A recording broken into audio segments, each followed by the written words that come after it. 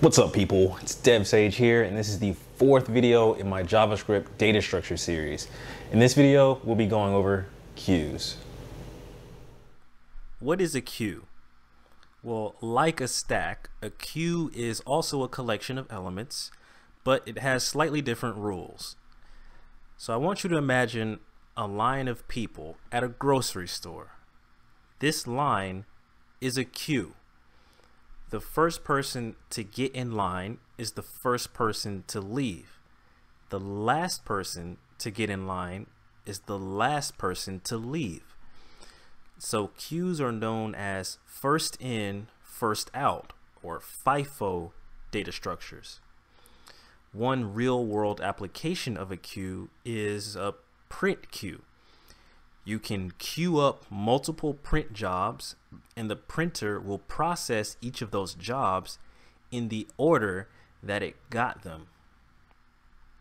So some common queue operations include Enqueue, which add elements to the tail of the queue or at the end of the line. And then there's DQ, which remove elements from the head of the queue or processes those people that got in line first. So let's jump into the code. So how can we represent a queue? Well, we can represent a queue in the same way that we represented a stack or a linked list. We can create our own custom data structure for it. So let's do that. So let's say class queue, and let's create our constructor for our queue. And like stacks, we can use an array as the basis or the foundation of our queue as well. So let's create an array. So let's say this.items equals the empty array. And this array is going to represent our queue, and we're going to perform our queue operations on this array, this.items. So let me give some sample numbers here. So the end of the array is going to represent the back of our queue. This is where we're going to enqueue or add elements to this array, to this queue. Whereas the beginning of the queue, the beginning of the array, this is where we're going to remove elements from. Remember, a queue is like a line in the grocery store. The people who got here first get to leave first, and the people that got here last have to wait until the people before them leave. So one got added first, so the first element to be removed is going to be 1, and then 2, and then 3. Oops. And then if somebody wants to jump in line, like 6 or 7, they have to be added at the end of the queue. So that's just a little visual representation of how that's going to work. So now we need to add our Enqueue and Dq methods. So let's add Enqueue, which is going to add an element to the queue. So we're going to need to add to the end. So we need to say this.items.push value, and that's it. We've just added a new element to the end of our queue. So now we need to do DQ, which is removing an element from our queue.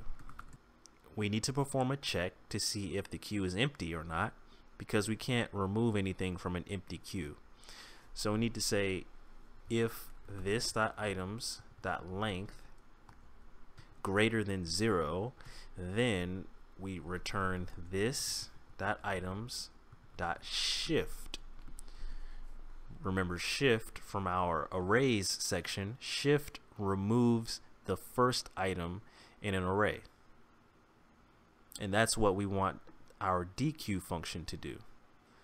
And that's pretty much it. So we have Enqueue and DQ. We can also add a peek method so that we can peek at the value that's going to be removed next from our queue.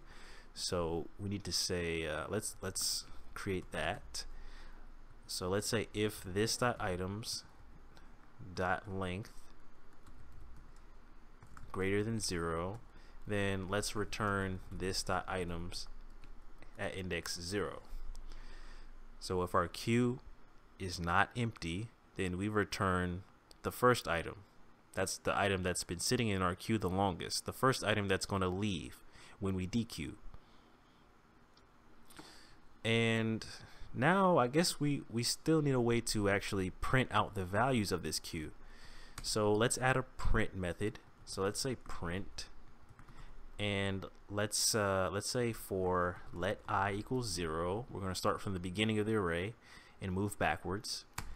I is less than this dot items dot length I plus plus, and let's console log this dot items at index I, and that should be it.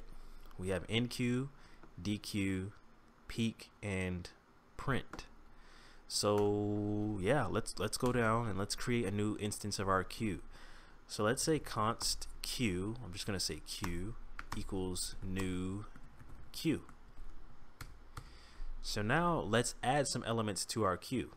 So let's say queue dot enqueue 10, and let's add 20 and 30.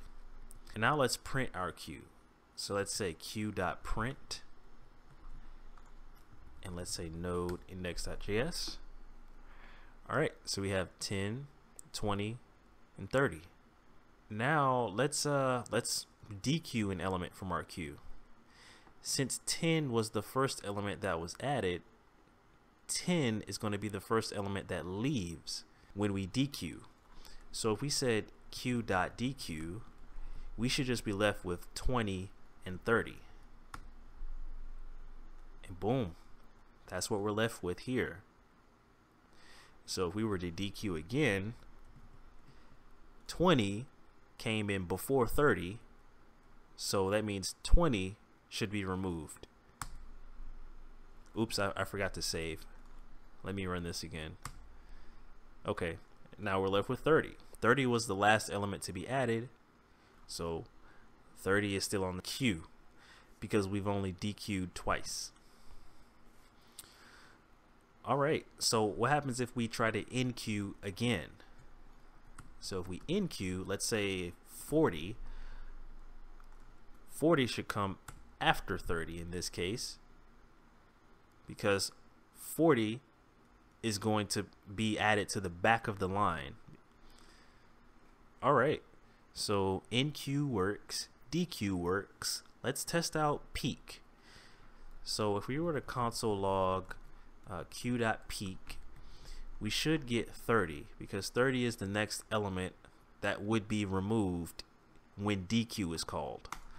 So let's save it, and we have 30 here, which is coming from our print statement here, and then we have 30 and 40, which are coming from queue.print here. So that works. Let me comment that out just to make it more clear. Yeah, there it is. So queue.peek returns 30, and yeah, so enqueue, dequeue, peek, and print. And that's a little bit about queues in JavaScript. If you like this video, be sure to leave a like, subscribe if you want to see more content of mine. I'm trying to post weekly from now on. So if you want to keep track of what I'm doing, be sure to subscribe so you can be notified. If you want the code for this, the GitHub link is in the description. So go down there, start the repository, follow me if you want, but the code's going to be in the description. But other than that, peace.